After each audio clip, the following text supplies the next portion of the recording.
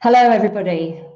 So it's absolutely great to welcome you to this month's live event. It's interactive and it's going to be very interesting because the Crowdcast platform changed today. So I've had a slight IT practice and meltdown, and hopefully you can hear me. So for those of you new, there's a chat box down in the bottom right. I think it's down there. Do say hi, where you're from, because we're reaching such a wide audience. I've been absolutely overwhelmed by how many people have signed up. So, hi Patrick, really nice to see you again. So welcome, a really warm welcome if you attended the January live event and you've come back. A fantastic welcome if this is your first time. It will be great for you to just get a bit orientated around the screen. So the first thing is I want to check, because I can't see what you see. Can you hear me and see me all right? We've invested in some software, so hopefully the picture and the sound is better than it was last time. So if somebody could put in the chat room whether great sound. Thank you, Heather. Just a bit of feedback because it's sort of blind this end. A little bit of echo. Okay.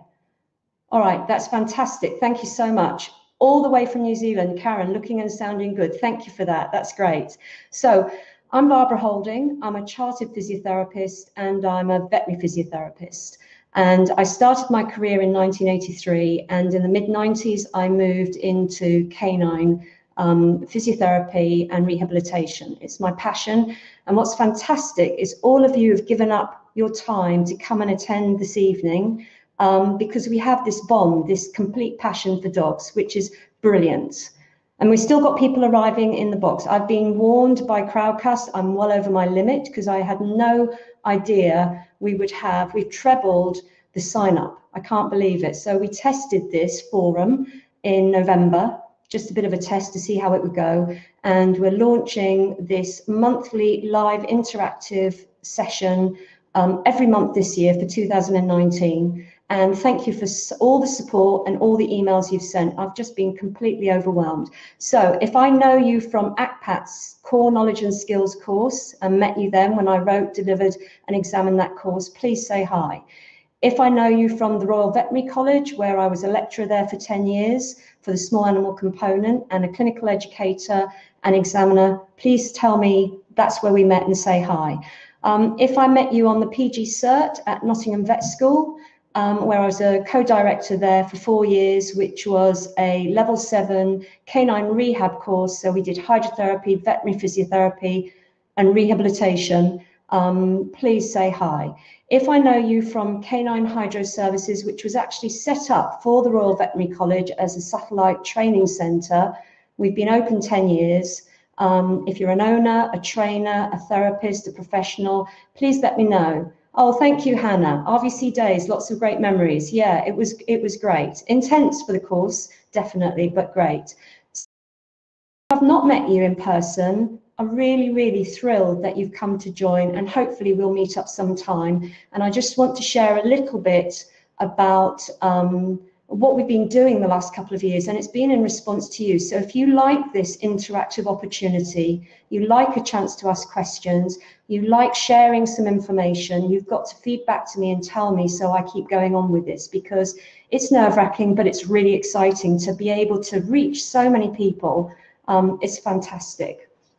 So I don't know, have we got anybody from Ireland in the house? I have a great contingent and some great friends in Ireland as well. New Zealand, I know you're there, fantastic. Just reading through. Canine HS therapist, Sarah, my clinical manager, awesome person. Okay, so to be honest, as I said, I'm totally overwhelmed by the sign up with this. It's new information that I'm trying to get out to you, and I'm trying to sort of give you something where we can link CEPT course and Canine HS course. Hi, Amanda. Okay. Rebecca from Ireland, living in York. That's so random because all my family live in York. That's so weird. And I have a little cottage in Ireland along the Wild Atlantic Way. So, wow, it's just brilliant. So the chat box, just to orientate you, is down on the right. There's a poll underneath me, down below. Hopefully I'm pointing to it. That's a poll just to look at the most popular breeds that you're seeing if you're a therapist. I've got 7 questions building up. Please don't put any questions in the chat box. If you've already posted a question in the chat box, please write it again and ask a question, because what happens is I don't want to lose it. What happens is it gets moved up with the chat box, and I want to make sure I answer as many questions as possible. The questions are time-stamped, and what that means is if I get the tech right, I can press it on and off. So if you want to watch the replay and see an answer to a question, you can just go and look at that question, which is an awesome facility. And the poll, again, you can enter that now, and we can have a look at the end. It's been going since you've been signing up. The questions, you can upvote them. And what that means is you can vote on the questions and it moves. But last time what happened was when I went in to answer the questions, the votes were still on, so I lost some of the questions.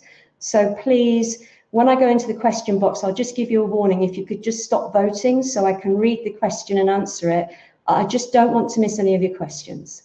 Okay, and we've got 87 people here in the house. We've got 281 registered, and hopefully we don't pop the clogs and go over the limit, because that's an interesting thing for Crowdcast and me. So just going to pull up the slides. Got some lovely slides to show you. Hopefully this is working. Again, in the chat box, can you just tell me if you can see the slides? I should have the front slide there, dogs in natural balance motion, and that's what it's all about. Thank you, Heather. Thank you, Izzy. Thank you, Ruby. That really helps me so much. Okay, so I want you to think about your movement sequences. I want you to think about what you've done in the last 20 minutes, 10 or 12 movement sequences, because movement is organized in sequences, not in discrete. Hi, Maria. Thank you. Great to see you here. Thank you, Amanda. Great to know that it's going well. Okay, so you can see what I can see, hopefully. So humans have about 2 million sequences plus, depending on your skill base, whereas dogs have about 10,000 movement sequences. So if you're old school like me and you've got a pad and pen, jot down the last 10 movements you did, or write it in the chat box. What have you done? So did you make a cup of coffee? Have you eaten your food? Did you do up a button? Are you writing something? What I need to know is, what were the last 10 movement sequences you did? Okay. And then I want you to think about your lovely dog, or a dog you know, and I want you to think about the last 10 movement sequences they did. It's really different. They might have done some grooming. They might have got up and moved forwards. Maybe they went into a sit position. Maybe they went to the toilet.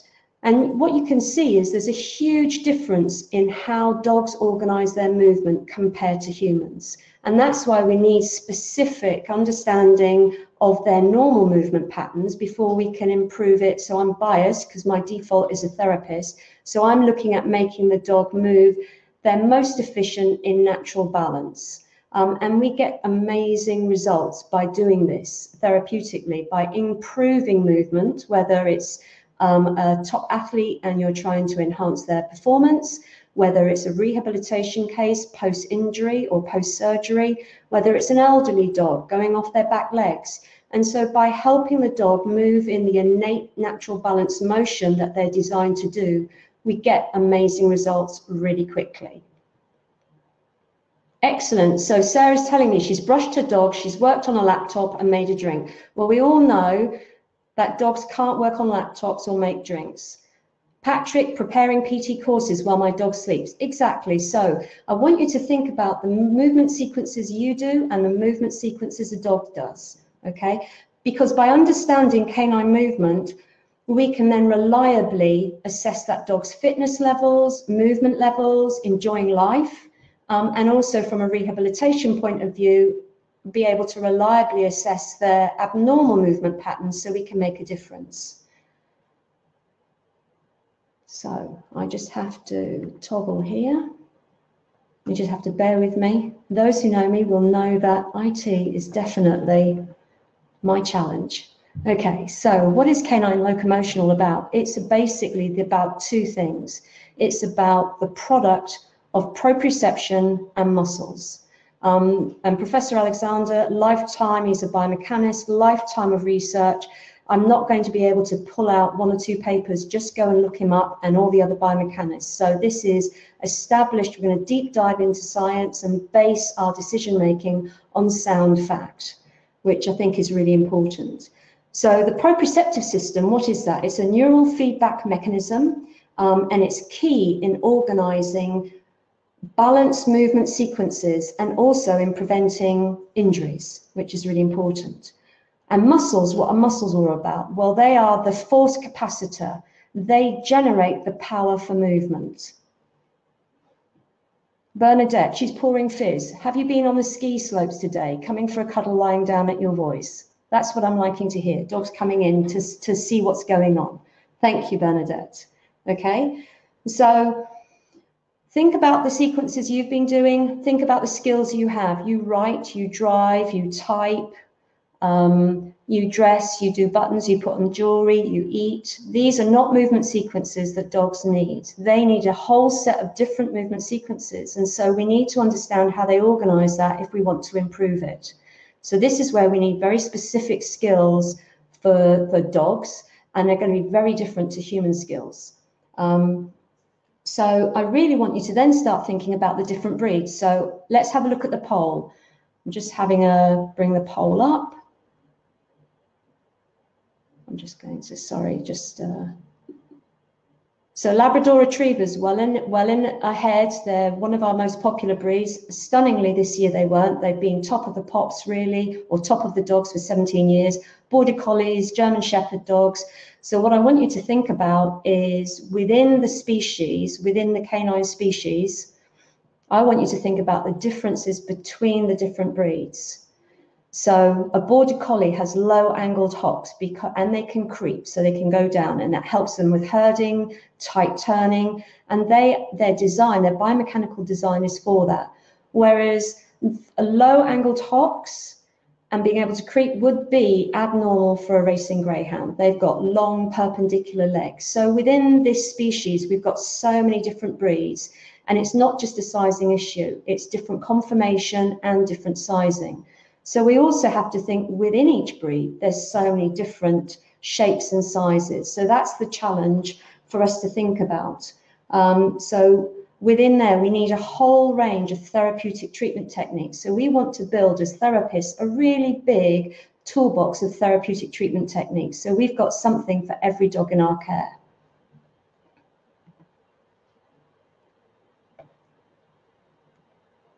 There we go. Love this picture so much. So I want you to think about human movement and canine movement. There's 4 main types of movement we need to think about. The most simple movement that we have are called reflexes. Reflexes like your knee jerk, flexor withdrawal, pupil dilation. These are involuntary responses to sensory input. There's no threshold, so they just come. They're a defense mechanism to protect the body from harm. They're the simplest form of movement, and they're all about defense of the body. So as a therapist, I'm not going to opt to use reflexes as a treatment technique. So when we're looking at the second group of movements that dogs and humans can do, they're called fixed action patterns. Now, your fixed action patterns, they're like sneezing and coughing. Again, it's an involuntary response, like reflexes, it's involuntary. But what they do is they have a threshold that they meet. So they're a bit more complex than reflexes, whereas reflexes are the most simplest form of movement. These are involuntary responses, so the threshold is something that has to be reached before they're triggered. So the third group of movement that we're really interested in as therapists and people involved as trainers, people involved as owners with their dogs, are rhythmic motor patterns. And this is a really important group in canine rehabilitation and canine movement. And these are like walking, trotting, galloping, swimming, running, scratching, breathing. These are repetitive, complex patterns. They're subject to continuous voluntary control. And what that means is they're absolutely instrumental in understanding these, because this is what drives canine gait. It's what drives canine swimming action. Okay, and the fourth group they're directed movements. Now, directed movements are voluntary and they're complex. They're usually not repetitive. So as a human physiotherapist, I'm very obsessed with the fourth group, directed movement, because it's very relevant to human rehabilitation, and the background movement that they have will fall into group 3. But as a canine physiotherapist and as a canine hydrotherapist and rehabilitator, I am completely obsessed with group 3, the rhythmic motor patterns, because that is what dogs use innately for every part of their life. The directed movements, which we'll go into a little bit later, are the learned patterns that we teach dogs that are useful for them, but they shouldn't be used as the primary treatment tools. So sit up at beg, I'm sitting to verbal command. I'm not going to use those as a therapist because they're not that useful for the dog in the long term. So we're just looking at these 4 major types of movement. I would never use a reflexive treatment technique because I know I'd have to do that for such a long time because it's a simple form of movement. There's no threshold, so it's not very fair for the dog. So I would always opt for a rhythmic motor pattern treatment technique. So just moving on from there, and there you can see a beautiful dog and moving in balance, and we've got 2 points of control, and the 2 points of control are helping the therapist guide the dog so they are consciously mediating, so they are actively engaging in a movement pattern that's being directed is totally different to them running out in the field, running out off lead, and it's very different to them walking on a lead where there's a partnership where you're connected but you're not actively helping the dog balance. So that's what I want to sort of explore a little bit today.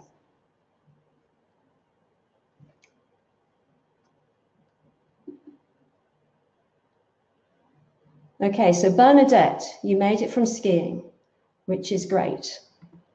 Thank you very much for letting me use one of your slides. So Bernadette attended the level 5 advanced canine hydrotherapy course that we ran last year and was extremely successful. And this is a part of one of her many assignments, so I really appreciate it. So I want to talk a little bit about the proprioceptive system. So now we're thinking about what kind of movements dogs use.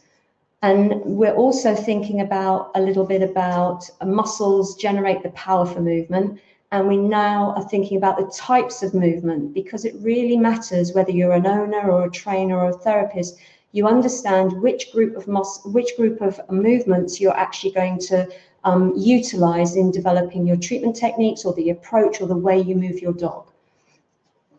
So the proprioceptive system is complicated. It's a neural feedback system, and we've got receptors, and what they're like are satellites, and they pick up sensory information, and we have them internally and we have them externally. We have a huge number in dogs in their paws. They have special ones in their eyes. It's linked to their vestibular apparatus, so in the inner ear, which is very crucial to it. And you can find these proprioceptors in muscles, ligaments, fascia, joints. We also access and use the sensory receptors in the skin. And all this information is incoming. So think about your laptop and you've gone shopping and you're going to go buy yourself something new.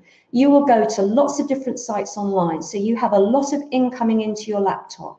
So we've got all this incoming information. It comes up the afferent fibers, which is the sensory fibers, and it goes to the mainframe, to your laptop, which is the central nervous system. So the central nervous system has multitasks, but a lot of that is integrating the information, storing the information, actioning. What's really interesting is the afferent fibers, the incoming, you've got 100,000 fibers coming in. Your output through your efferent, or the output from the mainframe laptop to your printer, to the muscles, to be able to action them, we've only got about 10,000. So we've got a huge amount of incoming information, a lot of white noise and chatter. A lot of it is stored in the memory banks. Only a small amount of that goes down the motor neuron, which is the efferent pathway, to the end organ or the muscle.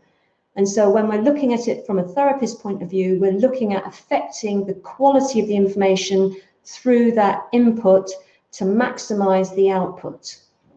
So the proprioceptive system is this neural feedback system, and it's very, very important because it's one of the main elements of movement. So where it gets very interesting for me as a human physiotherapist and as a veterinary physiotherapist is that it's completely different between the two species.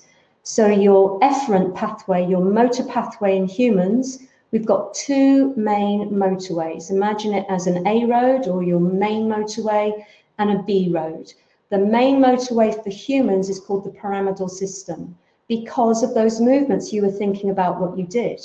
So we have complicated graded movements. We can undo buttons, we can put on our glasses, we can write, we can eat, we can play instruments, we learn to swim, we learn a pattern of movement to swim. It's not innate within us.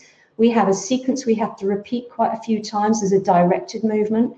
We get congratulated with a badge and someone clapping us. We nearly drown on the five meter width, okay? It's not innate within us. So we have directed movement. And so the pyramidal system for us is our main frame, it's our main motorway, it's really important. And our background is called the extrapyramidal system, and that's the B road. And that is our background posture, background voluntary actions that we have to do to live. So it's not so significant to us. However, in the dog, it's completely the opposite. So natural balance motion is about the dog's innate default, the computer within it, that uses the extrapyramidal. So our B road is their main A road. And that main A road is what they do every day they live, where they get up, move forwards. They are designed to move forwards. They are not designed to walk backwards. That's a maneuver that they can do, but they are designed to move forwards. They run forwards. They do agility forwards. You know, so if they learn a sequence and it's a directed learn movement, maybe they'll have that in their own movement repertoire. But most dogs move forwards, they toilet, they get up, they scratch, they groom, they lick, they eat, they drink, they sniff. They're their movement patterns, and they sit in the extrapyramidal pathway. And their background, their B road, the road that isn't so significant for them, is the learned directed movements humans teach their lovely dogs to sit to a command, not sit because they're being held in balance and then guided into that sit. It's where they've learned to sit up and beg. They've learned something in association with something else. So that is a voluntary movement that they've been directed and learned. And that's their background movement. So let's have a look at this natural balance movement that sits in their main pathway, because it's so important if you want to improve movement and you want to have a positive effect.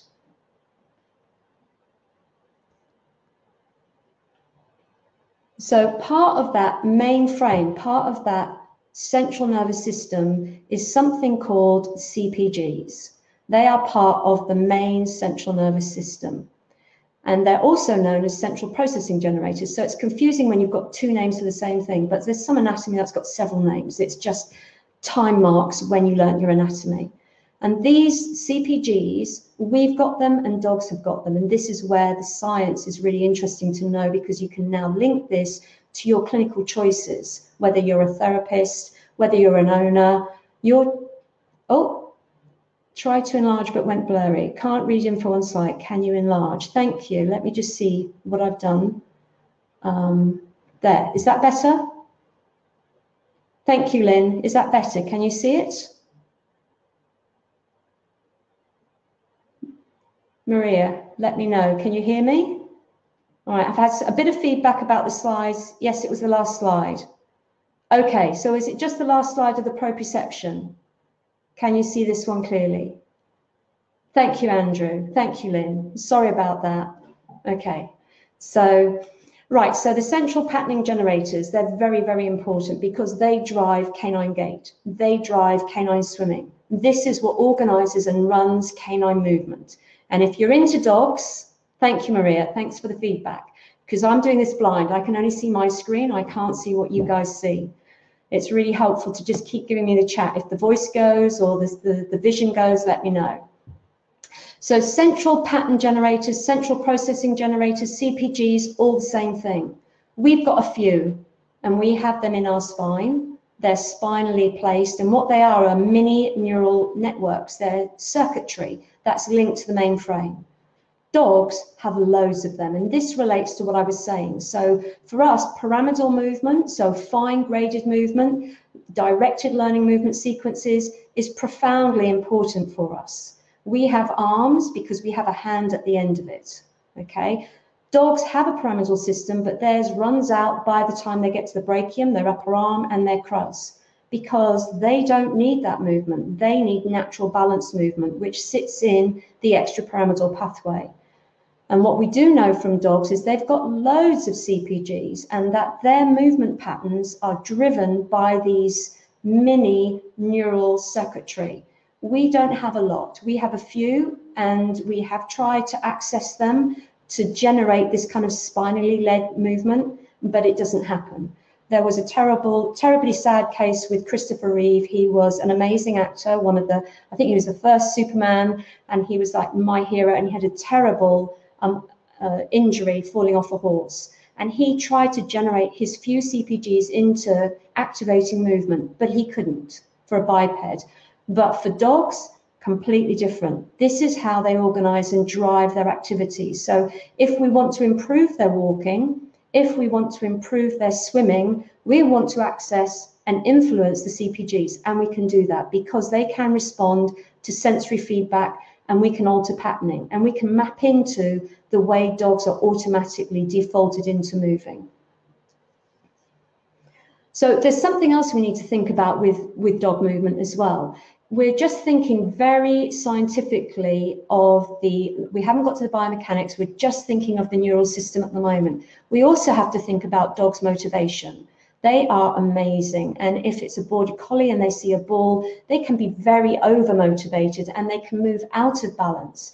So using motivators, whether it's the owner, whether it's food treats, toys, you've got to have the skills to use those motivators and help the dog keep in their natural balance. If you're moving the dog in water, you are finding their center of buoyancy and helping them move in balance. And as they progress, you will see they move more efficiently. So moving in balance means they're going to move efficiently and powerfully. Whereas when they're out of balance because of injury, because of some underlying problem, because they've had proprioceptive loss that's gone on since an injury, we're going to see their movement become inefficient, less effective, and they're going to alter and have secondary patterning, which in the long run overloads other structures and joints and muscles, which we don't want. So just again, bear with me with the slides. Can you just tell me if you can see that slide all right?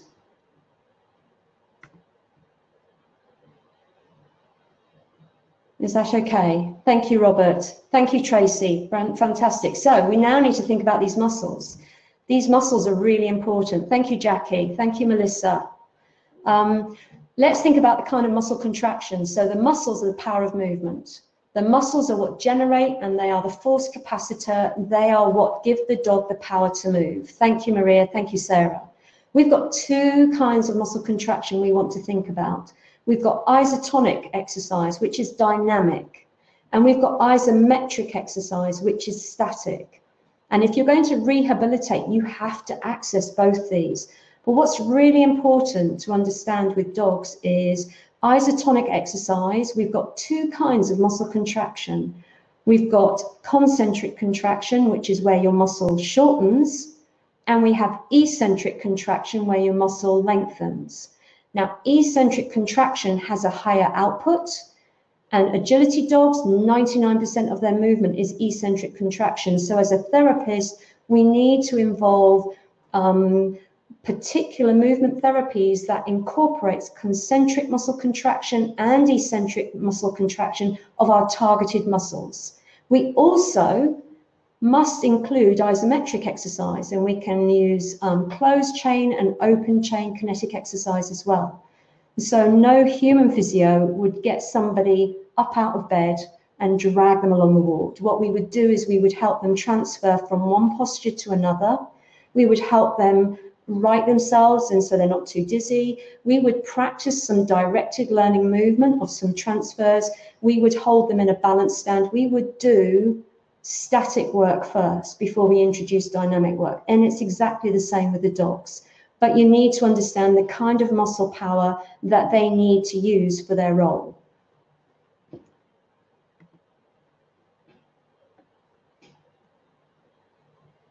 So again, hopefully you can see this slide.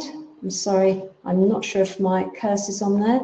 So what actually controls voluntary muscle? So it's all about that group 3 and group 4.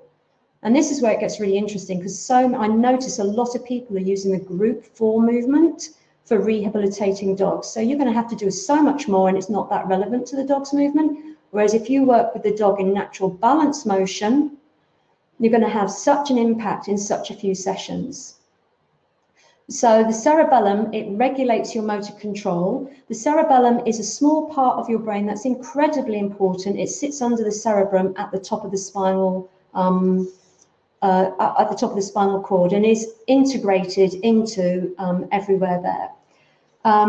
It receives information from your sensory systems. It receives information from your spinal cord, from your CPGs, and other parts of the brain. It's all about coordinating voluntary motion, which is what we're concerned about when we're working with dogs. So it is coordinating your voluntary motion. It is coordinating your balance and your posture and coordination of movement, so we have a smooth, balanced muscular activity. And that's the same for humans and the same for dogs, as long as we're actioning the right group of movements that we want to target. So we've got postures in lying, and we've got balance in lying. And you can see that think of your dogs and think of all the different ways you see them lie. They may lay on their back, they may lay on their side, they may lay like a sphinx, and they move from one lying position to another. That is posture, and that is balance. That is very important. We can have segmental balance. So we've got a gorgeous little picture here of Lily, and you can see that she is balancing her head on her body. So we've got segmental balance and positioning and posture, as well as global posture. So here, standing in that balanced stand, I don't know if you can see the cursor. I'm not sure if you can see the cursor on the screen where I'm showing you, so hopefully you can. So we've got different postures in different positions. We've got different balance in different postures. And then really importantly, we've got posture which is dynamic. So we have posture when we move, and we have posture and balance when we stand. And so we have static posture and balance. We also know the transfers from one posture to another are massively proprioceptively enriched if they're guided and the dog moves in balance. We also know the transition phases where we move from one speed to another speed is hugely proprioceptively enriched if the dog is guided and moved in balance. So what's really interesting is the proprioceptive system for the dog does not need to switch on when the dog is running around the field. If the dog is off lead, running around the field, the proprioceptive system, it may be on standby, but it is not on, because dog's movement is automated by the CPGs. It's spinally automated. And we know that when the dog goes into an underwater treadmill or goes into the water in the pool, innately, the dog has not learnt to swim at a swimming class. The dog has an innate pattern that comes through its natural balance system that it kicks in because it needs to survive the event. It is its default. And what we do is we introduce the dog to understand how to find that balanced stand.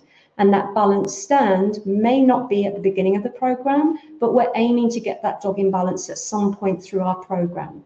And an owner moving the dog, we want that experience where the dog understands how to move in balance with their owner, and a trainer, they're wanting the dog to move in balance because they want them to win the competition. And a dog that moves in balance is going to be really efficient. It's going to have its best movement patternings that it can have. So with motivation can be very positive to help the dog achieve what we want, but also motivation can help, if it's a really strong drive, take the dog out of balance. We can move one segment on another segment, so we know that head movement, if we lift the head up, if we lift the head up, it's passive. If the dog raises its head or brings it down, it can alter its balance by 10 to 15% through the forequarters. So these are significant facts that we can use as a therapist in a positive way with our therapeutic treatment technique box. So just any questions? So we've got 7 questions there. So I thought I'd just stop, have a little look at the questions, see if there's anything I can help you go through. We've got a few more slides reviewing that biomechanics and understanding a little bit more about that balance movement and a balanced stand. So I'm just going to open the questions. If you can not vote for them at the moment, so I don't lose the questions, so I'll read it out. Again, I'm not sure what you're seeing because Crowdcast changed their layout today. First one. For Bernadette, thank you, Bernadette. When will your level 6 natural balance motion course be online and how many hours is it? Really interesting. We're aiming for May. The merry month of May, we will be releasing it. The reason it's going to take a little longer, Bernadette, is because as well as the Crowdcast offering you an interactive forum, asking questions and sharing information every month, the other thing that I've been occupied in response to the feedback from everybody is developing my Canine technical videos. And these Canine TVs are excruciatingly difficult to create. I've got a small team now and they take a long time to get what we want, but we're getting there. So I want to develop some more of those for the course. And how many hours is it? We haven't determined that. That has to go to IV and EV. When it's accredited, it goes through, but it's going to be a short course. And it's going to be, if you like this information and you want to deep dive and understand it a little bit more, it's ideal for that. I think Virag asked a question before we actually started live, right at the top of the chat, and he was saying, what qualifications do you need? As long as you've studied to a certain level, there is no qualifications to do the course in natural balance motion. It's for anybody who's interested in understanding canine movement, but it is in depth. And obviously, it's an accredited course. You will have work to do and assignments. But anybody who's worked with me, you know that we create some really interesting assignments, which are great fun for reviewing and linking information and knowledge. And again, I think I forgot to timestamp that, Bernadette. So I've given the answer and I've done answering. So I'm really sorry I didn't timestamp that. Okay, so 4 votes. 4, when rehabbing an iliopsoas injury, how balanced do you make the exercises? Do you only strengthen the injured side or both sides? What if your dog has a bilateral injury, but one side is worse than the other? You know, that's a great question, Marie. Thank you for that, because that's really interesting, because there's so many people who only address one side and you can easily overhab one section. So rather than looking at the iliopsoas injury, look at the impact as the major hip flexor that it has on movement. And so you would definitely want to look at your hip extensors, even though it's a hip flexor, but it's got to work in synchrony with the hip extensors. And your hip extensors are your main retractors of the hind limb. They're your power muscles, your hamstrings and your gluteals. So they will be very limited by your major hip flexor being injured. And it also depends on the age of the dog, the sigmoids of the dog. It depends on the role of the dog. So because we know muscle tone is different in young dogs, athletic dogs, older dogs. And you definitely want to look holistically at your dog as well as focally at or locally at that injury. Bernadette, have you highlighted this question? I don't know how you highlight it. I'm doing my best. Right, so I think I forgot to timestamp it again. I can timestamp it, but I don't know how to highlight it. I really apologize, Bernadette. I can read out the questions because what we're going to do now is we're going to look at, it's got 1 vote. How do you achieve, timestamp? I will try. Okay, thank you, Bernadette. Work me through this. Right, I have timestamped it. How do you achieve a balanced dog that consistently pulls forward in the underwater treadmill and has made it its priority to avoid any balance work and is a large breed dog?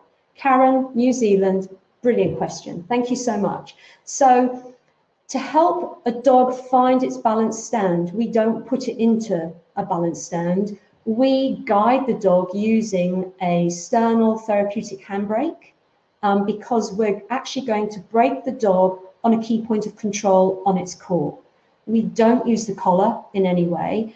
We will have to, if that's a problem because it's got in the underwater treadmill and it's taking itself out of balance, Karen, I think it would be really helpful to do therapeutic handling, which incorporates T-touch, key points of control, movement shaping, and we can incorporate that in your clinic area before you take them into the underwater treadmill, and use that as some movement shaping, and you can do that to familiarize as a walkthrough as well and see how that goes. You need to find the appropriate and well-fitted Y-shaped harness for the dog, and maybe try some different Y-shaped harnesses to help the dog find its balance. You can do some corridor work and movement shaping. That sometimes helps. Some dogs relax by moving, and some dogs relax by and find their balance stand by putting the brake on, the therapeutic brake. So I hope that gives you some ideas. If not, email me and we'll go through that. Load bearing, Lynn Lucas, hello, start answering. I am time stamping it. So the question is, would you mind talking a bit about load bearing, please? Great question, Lynn, because I'm just going to come to that on my next few slides.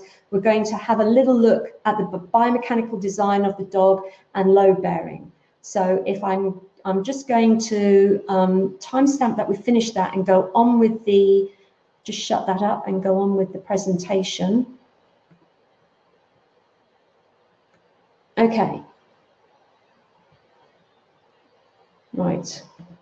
Bear with me. I think I'm there, hopefully. Yes, hopefully. So your canine biomechanics are really different to yours. You are a biped. We have our head stacked on our shoulders stacked on our hips, and we are aligned, and we are plantigrade. Dogs, quadruped, they have a completely different organization of their loading. Their forelimbs and their forequarters take about 2/3 of their body weight, and their hindquarters is the other third. So they distribute their weight equally in a balanced stand over 4 points. We distribute ours over 2. As a quadruped, their positioning is really different. So what I want you to do is think about the dog as a car. So the chassis of the car is the skeleton. So the skeleton gives the dog the shape, the form, things can be attached to it, like your muscles, ligaments, tendons, fascia, and it protects things, but there's no power of movement from the skeleton. It does not move the dog. The joints, think of those as your car wheels. They're very organized with a complex linkage.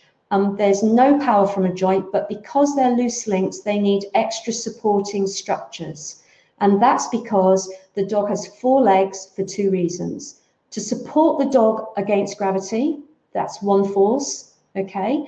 And also to support the dog through those ground reaction forces. So you've got these 2 equal and opposite forces. We've got gravity, which is constant force through our joints, and we've got the ground reaction forces, particularly the vertical ground reaction forces for dogs. So when a dog has an injury, when a dog has pain, when a dog maybe has a mechanical difference where it's offloading a leg because of leg shortening, the pattern that they will use to offload will be a flexor pattern. And the reason I mention this is because I've noticed there's a lot of information out there on social media about encouraging flexor patterns. Flexor patterns are what dogs use to offload, and we want to improve their movement. So we're very concerned with the extensor pattern. So when we're using any kind of technique, we're encouraging a balanced stand using an extensor pattern, because that's what they have to do to support themselves against gravity. So the anti-gravity muscles, which for the dog are going to be the hamstrings and the gluteals, the big power muscles on the hind limb. I don't know if you can see my arrow there, hamstrings and the gluteals. Okay, they're very key anti-gravity muscles linked to the gastrocnemius, linked to the calf muscles to support the dog up against gravity and to resist those ground reaction forces. You do not want to be encouraging flexor patterns. Flexor patterns are what dogs do to lift their legs up and clear the ground, ready for weight bearing. And then early stance, mid stance, from mid stance to push off is the retraction phase. So retraction is the power sweep. That's where the power of movement is. So that's where we want to be really emphasizing, is from mid stance to their push off is their retraction and their power sweep. Whereas flexor patterns, when you look at a dog move, they use very little flexion in walking at any of their joints. In trotting, double the movement, double the force. So we don't want to be encouraging flexor patterns as therapists unless it's a local problem where we want to engage and get more appropriate range of motion of the joints. We do want to be very tuned in to getting a very balanced extensor pattern in balance. That's different to an extensor thrust and panic. We want the dogs to move in confidence, consciously mediating, actively with us, trusting us and being guided by us, because that's very proprioceptively enriched. A dog that comes in and is fooling around, messing around, jumping around, or going into flight or fright, they're survival modes. They're their innate defenses to get through experiences. We don't, as therapists, want dogs doing that. We want to help improve their movement significantly. So for that, we need them to be focused, be confident in us, and work with us. And it's a bond, that professional bond, which is so important. So where the power of movement comes from is the muscle system. And the muscle system, some muscles work very hard to give you stability, so the other muscles can move part of the body. So we don't want to just think about the movement elements, because without core stability and joint stability, the dog can't move.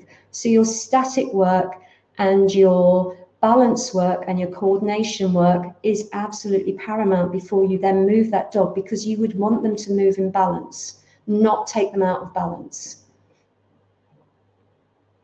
And just so we do know from research, which is really fascinating, that wearing the appropriate harness significantly impacts the dog's natural balance motion. If they wear a Y-shaped harness where it rests, and it needs to be a well-fitted Y-shaped harness, obviously the skeleton. This is a close-up. There is a, sorry, Robert, there is a lot of talk about harness, steep. I'm really sorry, I can't see what you're saying there. Could you just say that again? So the harness, the style of the harness will impact whether the dog moves in balanced motion or not. So a Y-shaped balanced harness is going to help the dog move very efficiently in its natural balanced motion. Whereas if you wear a harness that impinges motion, can anybody see the cursor here? Can you see it on the picture? Anybody give me some feedback? Let me try on the other one. No, thank you, Tracy. Let me try on here. Can you see it now? No, no cursor. Can you see it now? Yes, thank you, Tracy. So I'm on the wrong one. So here we've got a Y-shaped harness, and the front of the harness sits on the manubrium, sits on the sternum. It sits on a key point of control.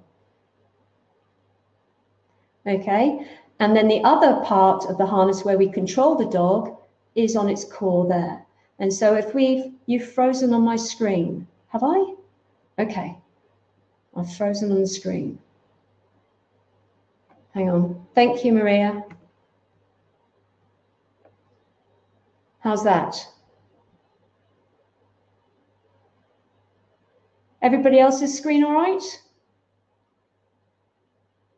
We've got a lot of people joining the room at the moment.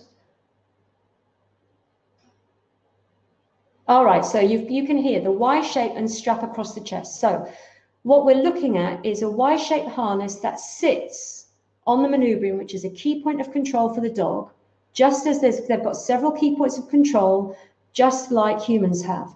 However, the key points of control for a dog, like humans, can control a whole sequence of movement. So we use a sternal handbrake for therapeutic handling, which is part of movement enrichment. Thank you, Maria. We're back. And we use that. We've got several different kinds of sternal handbrakes that we use on that key point of control that the dog recognizes innately to understand it's its handbrake. We also control the dog from the core. So by taking every tension off the collar, we can help the dog find its natural balance stand. If you wear a harness that comes across the shoulder, shoulders, comes lower down, like the step-in harnesses or the anti-pull harnesses, you are taking the dog out of balance. It's like wearing a really tight-fitting long coat and trying to stride out in it.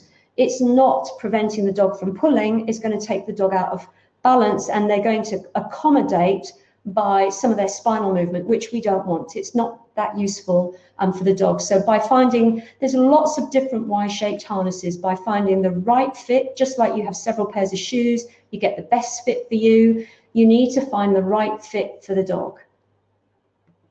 And by using that, and as a therapist, an owner, a trainer, then using that to move the dog in is going to make a big difference. So Robert, a buoyancy aid, you're getting there. Would a buoyancy aid design cause the same problem as swimming as the harness? Okay, so let's think about this. A really good question, and I did try and answer that, and I'm getting better at the IT, but it does throw me a bit, so thank you for hanging in there. I've noticed no one's left the room, so thank you very much. I really appreciate it. I feel blessed so many people are listening to this. We do not use buoyancy aids, full stop. We know from science that wearing a buoyancy aid, which is bulky, okay, it limits movement. It also switches off the epaxial muscles. The epaxial muscles are the muscles, again, I'm going to try and do my cursor on the other picture, are running alongside the spine here. The epaxial muscles are absolutely key for core stability in the dog as a quadruped. They come down here, they're in the neck, they come along, and they're all the way along. They are the key core stabilizers. We don't have that many issues cranially with stability because there's the ribs, and we've got a very strong intercapital ligament. But where we have masses of issues with the dog is the caudal core. And so these epaxials, by putting on a buoyancy aid, you switch them off by about 50, 60%. Okay, so you know that if you're in a buoyancy aid, you're hampered, it's restrictive, you can't move in balance, definitely, without a doubt. You're going to have to do an awful lot more work in a buoyancy aid to have any impact on the movement. And we are seeing improvements in hydrotherapy with that. So just imagine if you took off those flotation devices and actually allowed the epaxial muscles to work, particularly as a neurophysio, human, and a neurospecialist in veterinary physiotherapy. We never, ever put any flotation device on a spinal case because it will be detrimental to their rehab. It's going to take so much longer to get there. So we definitely use a harness in the pool, and it's going to be a well-fitted Y-shaped harness. And we've got a whole variety because dogs come in all different shapes and sizes. And we want a well-fitted harness so we can guide the dog through the water using movement shaping, using therapeutic handling, key points of control. We incorporate T-touch, which is a massive element within therapeutic handling, inspired by Feldenkrais. Feldenkrais was all about, Mosh Feldenkrais was all about body awareness. These are techniques that physios have been using in the 70s and 80s, because I trained in the 70s, I was working in 1983. Mosh Feldenkrais was inspirational for movement therapies. So we definitely don't use flotation jackets. We definitely advocate a really well-fitted Y-shaped harness for that particular dog. I hope that answers your question, Andrew. Any more questions, please put them in Ask a Question so I don't miss them. So I'm just going to go back to the last few slides. Thank you, Andrew. Right, so this is where it gets really interesting. So we now need to think about, so many people over-challenge the proprioceptive system because they've read somewhere that that's going to help the dog. So what we need to do is we need to not over-challenge the dog. We need the dog to consciously mediate, actively work with us in a focused, calm way. We've got this enormous body of research supporting how brilliant Pilates is, how brilliant Tai Chi sequences of movement are. We need the dog to be confident and work with us actively, and we achieve that through therapeutic handling when we're working with the dog. And we teach this to our owners, we teach this to everybody. Now we could bring in a ramp. Now, don't bring in your ramps and your wobble boards and everything too soon, because what we need to think about is what's happening on the ramp if the dog just walks on it. So with therapeutic handling in balanced movement, we can use ramps to, when you go up a ramp, to do concentric work. And when you come down a ramp in balanced motion, you're going to be doing eccentric loading, which is fantastic for the dog. But before we get to movement, because everybody rushes to movement, let's think about some static work. So with the picture with the boxer, you can see that we've got some balanced work here. It's a static posture, and we can do some movement shifts.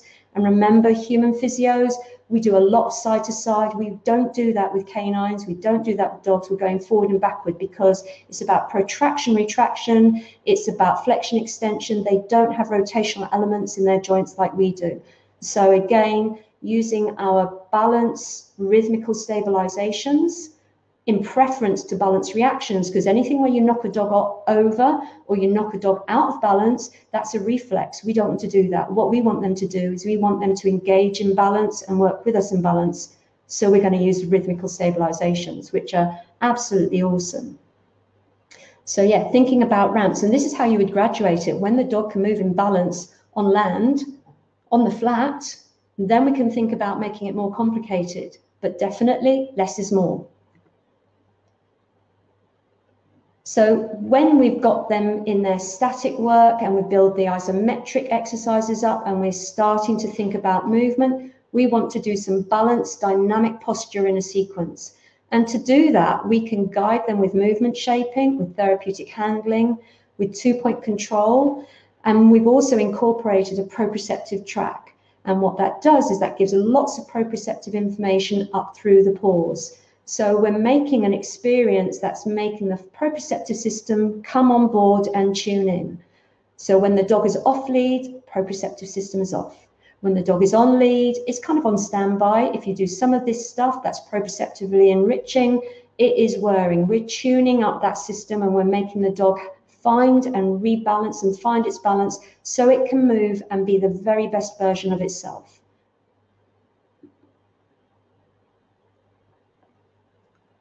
So any more questions? I hope you found that interesting. Thank you for bearing with me with my IT challenges. It hasn't put me off doing these, but it's very nerve-wracking. But I've really enjoyed it. Thank you for the questions. We're going to have a look. There's 5 more questions in a moment. This dog, a soulmate of mine, 15.5 years old. How can you not love it? Thank you, Robert. I hope that helped. And I'm going to go into the questions, and yes, Bernadette, I'm going to try really hard to timestamp them. So what is the best way, hang on, timestamp them. What is the best way to find out if a dog has a natural balanced motion? So it's an interesting question. I'm not quite sure what you mean there, Richard. So to feel, that's as a therapist, we feel the dog go into balance. We help them and guide them to maintain that balance. We find that balance statically. We find that in different postures. We work on their different postures, their transitions. And then when we actually move the dog, we're going to move them in balance. And we can do that with close work. Thank you, Patrick, opening new ideas. It's great to hear that. So we can do that with close work where we're attached, we're holding the harness and we're doing some close work. We can do that at slight distance with short leads. We can do that with long distance. Thank you, Heather. It's really nice to know. Thank you. I really appreciate it. I know it's a bit different. I know it's going to be a bit different for some people to hear some of this. But it's exciting because it's what's making such a difference to so many thousands of dogs that we see, and all the different people who've come and trained at Canine HS courses, we see that. So, and then we can work at longer distance, and we're going to make a unique package there, Richard, for each individual dog, because we know every dog is so different. They're different shape ways, they're different personality ways, they're different movement ways, and it depends on their signalment, their age, their needs. So we're going to fashion a unique movement therapy program to meet the assessment needs that we found out. So there isn't the best way. There's lots of ways to do it. It's trying to choose ways that really work with the dog, not on the dog. It's trying to look at it globally and then also locally. I hope that helped. Any more questions? Right. I think I've answered that one. Any more questions coming through? I've got 5 here. Let me just check I haven't missed anything. Ah, whoa, Patrick, that's a great question. Where do I start? Okay, what is the importance of blindfolded exercise? I work with the iMove Balance platform. Okay, I'm putting it out there. I would never, ever blindfold a dog. I can see how some information might get out there where they feel that's going to help with balance. I want the dog to be able to recruit its proprioceptors in its eyes. I want the dog to be able to recruit the receptors in its vestibular apparatus, its inner ear. I want it to be able to see its horizon, and I want it to actively work with me to adjust its movement. And that can be in a sit, in a lie, in a stand. I would never take away the proprioceptors that its brain needs to use, because my concern would be you're going to move that dog into a reflexive reaction where it's got to hang in there, or you're going to lose its confidence that it's got choices. So I don't feel using a blindfold is important. I think it's a worry that people maybe are using that, and we would never advocate that. So I'm sorry to be so blunt with that, but it's just something that I would want the dog to be able to use all of its proprioceptors, so it can find its natural balance motion, so it can enjoy its life and have a great time, and in rehabilitation acquire that in a few sessions, not have to go to numerous sessions, because we can teach so much of this to the owners. Owners are brilliant. They want to be empowered and know what to do. Not blunt needs to be said. Thank you, Bernadette. As you know, I do say it as it is. So I've timestamped that. Extensor patterns. Is it wrong to work over poles with a dog? Right. Okay. Another really good one. I'm really sorry. I think your name is Law or Laurie. I'm not sure how to pronounce your name. I do apologize. You said you spoke about extensor patterns. Is it wrong to work over poles with a dog who had an FHO?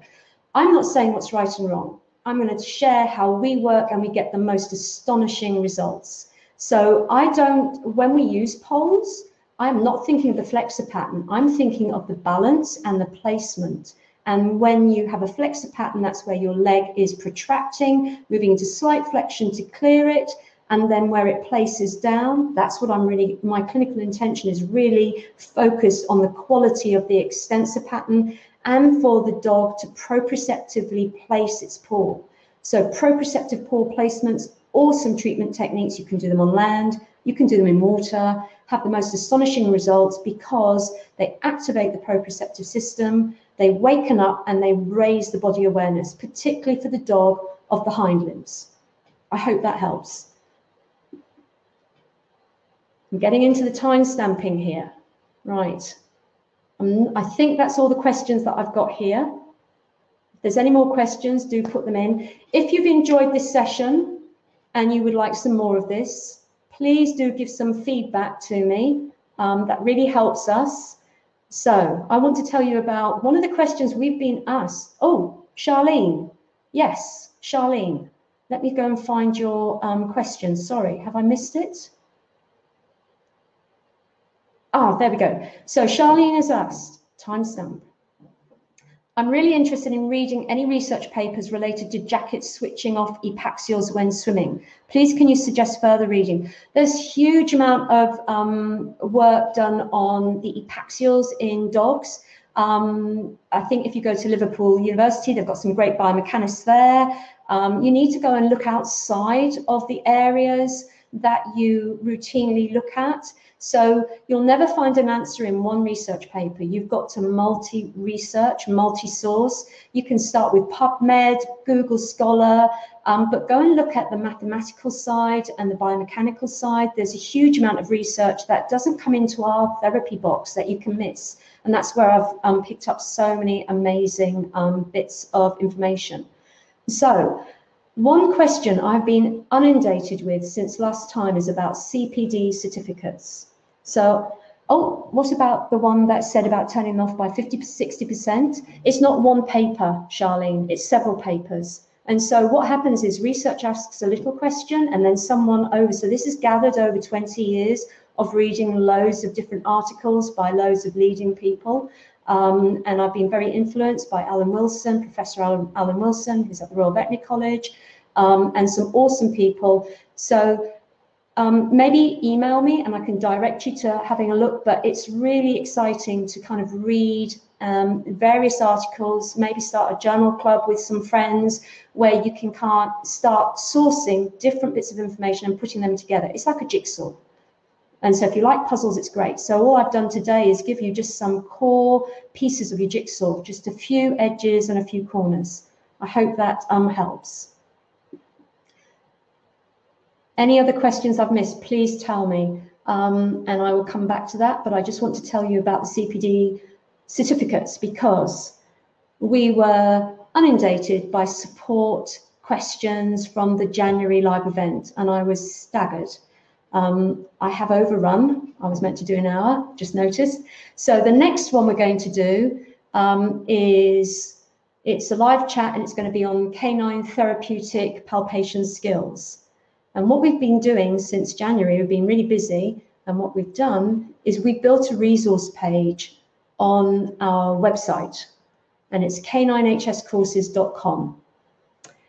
And if you go to the website, I'm afraid it's not mobile friendly. We tested it today. We are getting a mobile friendly version next week. But if you go through using your laptop, and if you go using or your PC or your Mac and go on to caninehscourses.com, okay, hopefully you can see that. You can click onto the website. There's a resources page. If you go to the resources page, you can request your CPD. Now, it's an awesome thing. It's gone live yesterday. Please be patient with us. CPD is not about collecting certificates. CPD is exciting. It's what we plan. So when you've got a qualification and you want to progress or you want to advance, you start planning ahead. So I'm a gardener and I'm planning ahead in last year what I'm going to grow this year. It's the same with your career. It's a career journey. Enjoy your career journey and plan what you want to go and do. But collecting certificates is not your CPD. And I know a lot of you have had problems where you've presented the CPD that you've done an hour here and it hasn't been, they've requested a certificate to verify it. So some of your associations will accept like a screenshot of the webinar or a screenshot or a ticket if you've gone to an event. Others insist on a certificate. So this is where you can go and claim your certificate for the January and the beta course that we did in November. And also you can claim for tonight. And I've put it all in one package. So your actual CPD is what you do with this information. So we've got a little section there. It's not feedback for us. What it is for you to reflect and think about how has this information impacted your work with your dog, how has it impacted in your decision making on what clinical skill you might choose, how has it impacted using a seminar where you haven't had to travel and you can access it in another country. So it can be a sentence, a few words, it could be a paragraph. So you enter your reflection. That goes nowhere. It's just it's an actual thing that you've done, and then you can go through on the type form, and you should get a acknowledgement that you've asked for your CPD certificate, and then you should, hopefully, all being well, get your CPD certificate sent to you as an email, which you can print off and then present to your associations if you would like, or if you want to keep it in your portfolio, or you can save it and put it into your LinkedIn profile. So we're just trying to meet that criteria for you. And as I said, it's not mobile friendly, so please don't go and do that on a mobile yet, but you can do that through our website. Bernadette, oh my God, certificates, you just work so hard for everyone else. I know, but it's worth it because we all love dogs and it's fantastic. Robert, another one, how would you adjust this for a dog with a missing limb? We have lots of tripaws. You just have to use an appropriate Y-shaped harness, and we get great results where we use that for them to find their balance as a tripaw, rather than, especially if they're an exuberant Labrador pulling you all over the place, you know, or a Spaniel dashing around everywhere. So it works exactly the same. So the next crowdcast, please, if you're interested, please do sign up for it. I'm really interested to know what else you would like. So do you want muscle injuries? You know, tell me what you're looking for. Do you want some treatment techniques? Do you want to know about the therapeutic external handbrake? What is it you would like? Oh, hi, Jane. Welcome, welcome. Don't worry. The replay is literally available 2 minutes after this, if I get this right, when I end the broadcast. So let me know if you felt this was useful. Some feedback would be fantastic in the box, in the chat box on the right. And just going to have a little look at the poll, where we are at with the poll. Labrador Retrievers way out in front, Border Collies really doing really well, Spaniels, German Shepherds, Terriers, others. So we're going to run some interesting polls on the next one as well. Therapeutic palpation techniques. We're thinking of everything we use therapeutic touch, where every therapeutic touch counts, which is what we're all about. And as you sign off, it would be great if you give me some feedback, or if you want to give me some feedback about other topics you would like to cover. So I really appreciate you all turning out. We've had 78 people live, which is fantastic. We started with 78. Muscle injuries would be great. I'd love to do muscle injuries, so that would be fantastic. So we might do that in April. We may aim for that for April. Pros and cons of taping, Jane, that will be really interesting. We can do that because taping is a really big deal. We use it hugely in humans. They use it a lot in horses. Interesting to look at how it affects natural balance movement in dogs and their coat. So that might be something that's topical. And anything else, I'm just having a look at the chat. You'd like about pain management, one of my massive topics. I adore pain management. There's so much we can do. It's really, really topical at the moment. That's fantastic. If you want some hydrotherapy, water management, building your practice, the do's and don'ts, where to save money, what to invest in when you set up a centre. It's really hard for people who've been training as a therapist and then don't get the opportunity to have a clinical practice because it's so hard to set up and move from the university courses or the courses they've been on. Neurological cases, I'm a neurophysio, how can I say no? Therapeutic handling, I would so love to tell you that. So therapeutic handling is part of movement enrichment. Movement enrichment involves therapeutic handling and clinic enrichment. Movement enrichment is the in thing. It's astonishingly brilliant. I can't wait to share that with you.